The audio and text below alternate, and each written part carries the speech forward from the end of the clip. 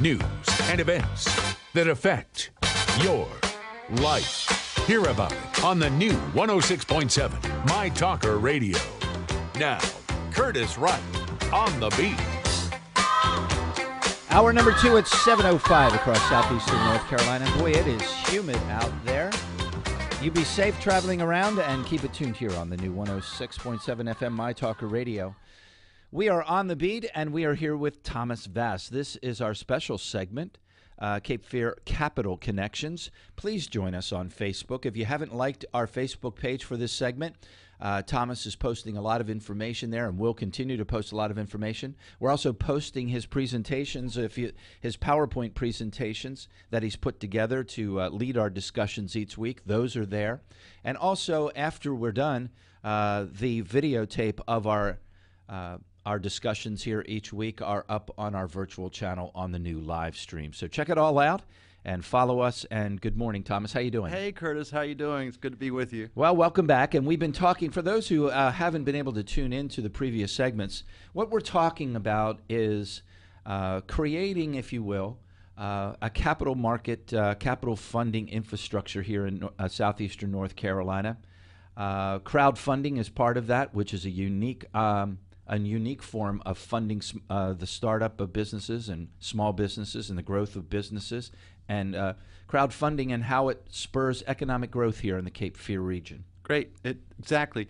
One of the things that in your earlier segment, you were talking about the chaos that's been created in the country. One part of that chaos is the dramatic loss of jobs and the dramatic loss of income. So where I want to start today on crowdfunding to overcome that is to connect with what you were talking about earlier, chaos.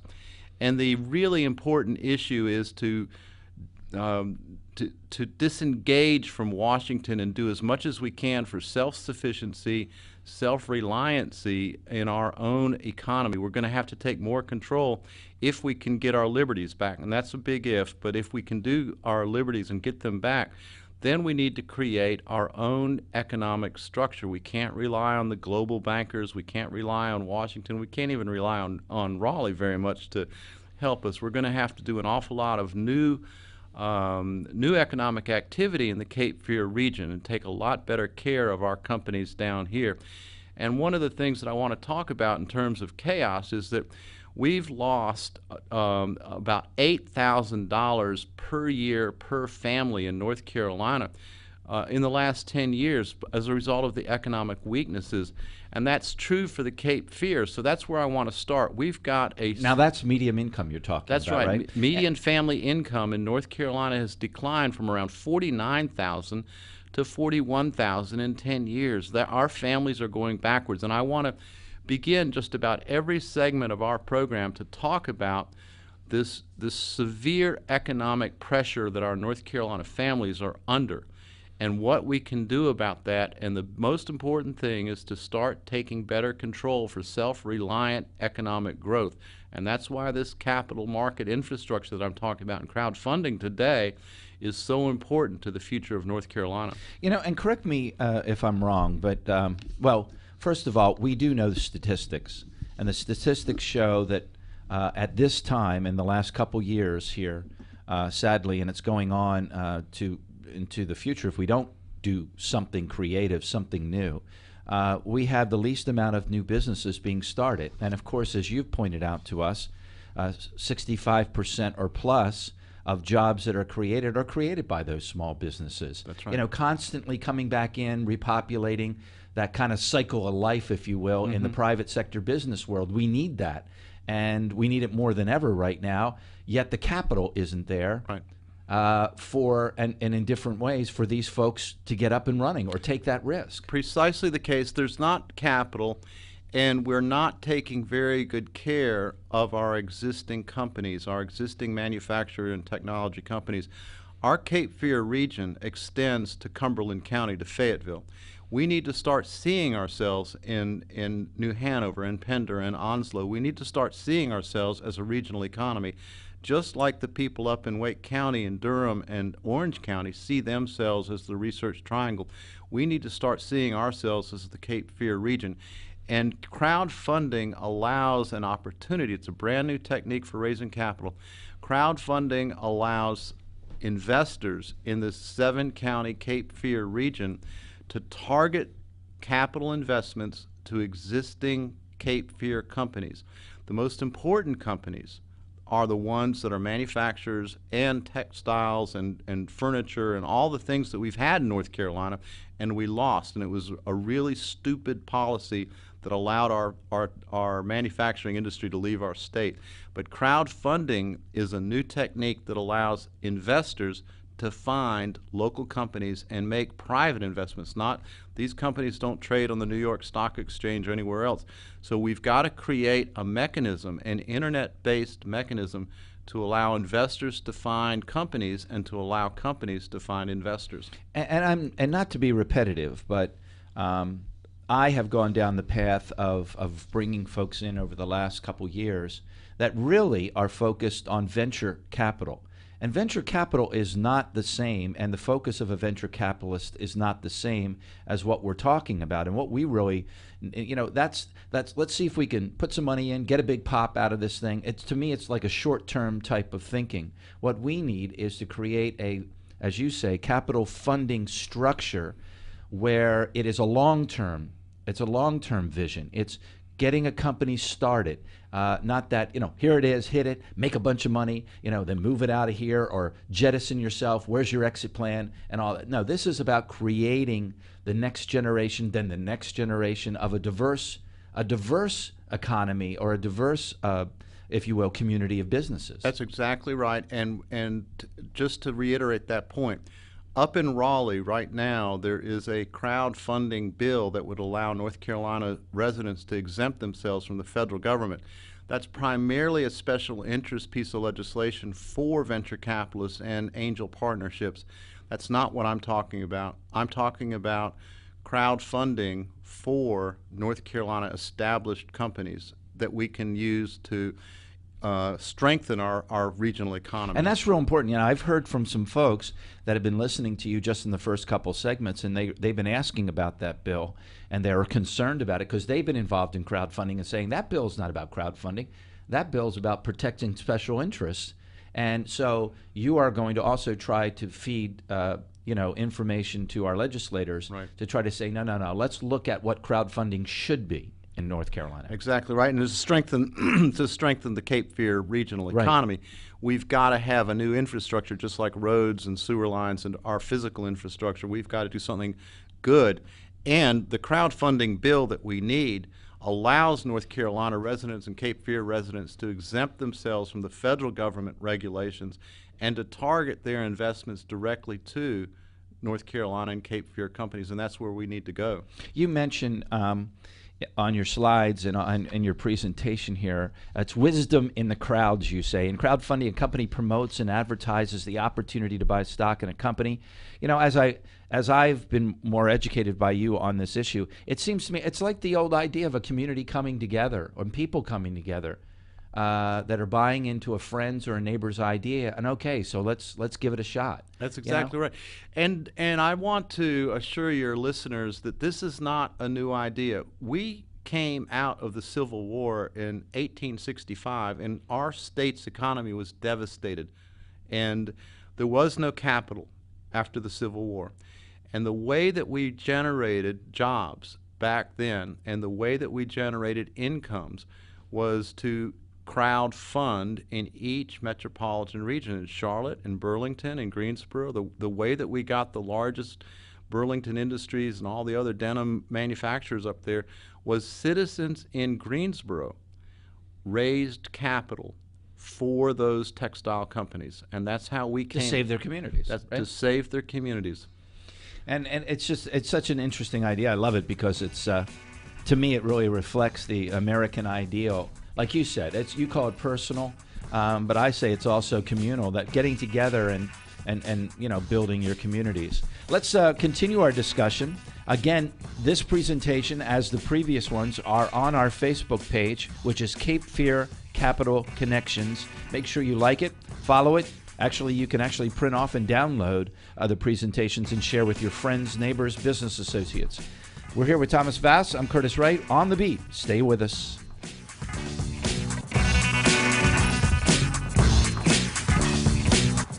Wake up, southeastern North Carolina. Good morning. Good morning. Good morning. Good morning. Good morning. Morning. Curtis Wright is On the Beat, the new 106.7 My Talker Radio.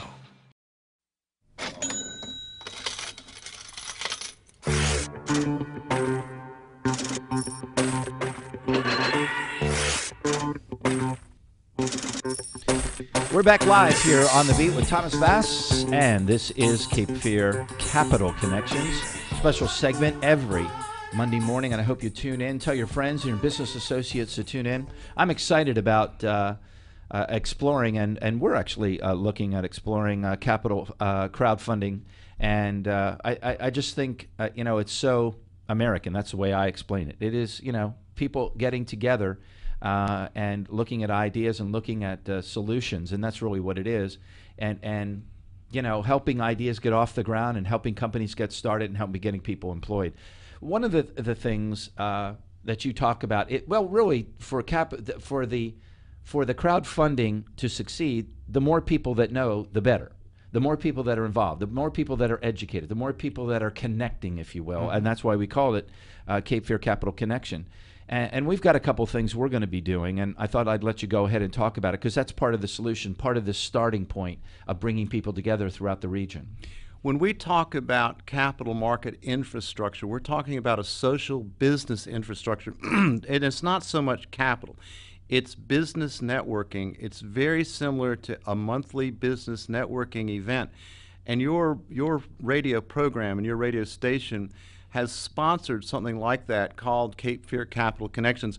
And that monthly event is a social networking event where people that care about the Cape Fear economy, that care about jobs, that care about incomes and career opportunities for the residents of the Cape Fear region can come to that monthly meeting, and they can supplement the information that they get from the internet by actually meeting each other. And that's a strong, strong economic factor for growth. Letting people see each other, letting people meet each other, establishing the personal and business connections in a social networking event. So one of the things that we need to do in terms of capital market... I'm going to stop there for a second, though, Thomas. Far too many times in the past, and I have been part of them, and I know that they're a part of them now, let's get together and have some drinks and have some fun. I was lucky enough in Los Angeles as a young man to be part of what was called the Designers Club. It was part of something very important in my industry. It was at the Los Angeles Design Center where my offices were, and it was upstairs. And I'm talking about people who, if from the outside, you would look at and say, well, they're your competitors. And yes, we had a fiercely competitive market. Matter of fact, the largest office furniture market in the whole country. And some would say in the world, out of Los Angeles. But that's not what it was about. We talked about our industry. We talked about where we were going when we're having. But my point is, it wasn't to get it together and throw down a few beers and wow, doesn't the sunset look great? No, it was to come together after either a day or a long week of work, and these are serious people talking about serious issues, but in a social setting. And so, it was something not, we have plenty of things in our market to have fun. And it's not necessarily I'm saying this is the type of thing isn't fun. It's about being serious. Well, and there are people that are serious about helping the economy grow and meeting others and all of a sudden, wow, I didn't know you were here, or I didn't know you were here, and connecting. And part of what we need to do in crowdfunding is to use the knowledge and the ideas of everybody, and we need to connect everyone. So this is a meeting, a monthly meeting, that focuses on strengthening the regional economy, and it allows citizens better control over their economic future by bringing them together. It's an infrastructure. That infrastructure, that monthly social networking event, needs to be supplemented by a quarterly event called the Cape Fear Regional Capital Exchange. And that's where every quarter we want to introduce 3 CEOs from the 7-county region and let them talk and make presentations. The purpose of that quarterly event is to help companies raise capital here in the Cape Fear. And what we want to do is eventually we want to turn that Cape Fear Regional Capital Exchange into the Cape Fear Regional Stock Exchange. We want to have our own regional stock exchange. And this is all part of the disengagement from Washington. This is all part of us taking more self-control, self-reliant economic control away from Washington and not being so dependent on business and financial elites to control our destiny. And that's, you know, that's been part of the discussions we've had here. How do we get the private sector back into the driver's seat of this bus instead of government? Government should play a supporting role. As we see in South Carolina, you know, the approach there is, okay, do we need better roads to support economic development? Do we need some water and sewer? Do we need other types of things like that? Do we have some silly regulations that are holding up things that have really no effect? Do we have tax burdens or fee burdens? That's where government should be. Driving the bus should be the private sector. Precisely the case. And one of the things that we want to do is to shift the political discussion in North Carolina away from giving tax incentives to outside corporations that don't strengthen our North Carolina economy. And we want to retarget those incentives to North Carolina investors and give them a tax credit for making a capital investment in a North Carolina company, and then giving the company itself a tax credit when they make the investments in jobs and income. So I want to change the way that we do industrial recruitment incentives and start calling it capital market incentives for North Carolina companies. It would make a lot more sense. Now, you know, so much of what we're talking about, the people are saying, hey, that sounds great, and this sounds great. But someone out there I know or listening says, well, has this been done before? Now, and I'm coming back to it, not to be repetitive, but it has been done before. You have been involved in this before. And this is very exciting. Matter of fact, I was at one of our events and met someone who was just nuts about crowdfunding. I'm trying to connect the two of you together, who's done it, an entrepreneur who's done it with some other entrepreneurs. Right. And just like, man, this is the future, and this is what we should be doing. And the point there is that crowdfunding acts as a tool for economic development and economic growth in North Carolina. And to give you an example of the difference, on your Hollywood film incentives, when the Hollywood producers come here and they get the incentives and they leave nothing of value. They leave nothing of economic permanency to North Carolina. If we retargeted those investments to North Carolina companies, those companies are not going anywhere. They're going to stay here. They'll continue to create jobs. That's why we've got to have that capital component in the crowdfunding bill that we need in Raleigh. Well, that's the point. You know, again, not to be repetitive, is make it an incentive to invest here, to build here, to reinvest here as you become successful, not to take it and go somewhere else. Exactly. And within the Cape Fear economy, within the 7-county region of Cape Fear, there are 6 very important technology manufacturing clusters. We know that if we target investments to those firms in those clusters, they will create economic growth in the Cape Fear region. And that would create jobs. It's not going to happen overnight. One thing that I want to close with in our segment today is to give our listeners my assessment of the best technology stock in all of America, and that's called CryoLife. And you can see that on our website on My Talker Radio.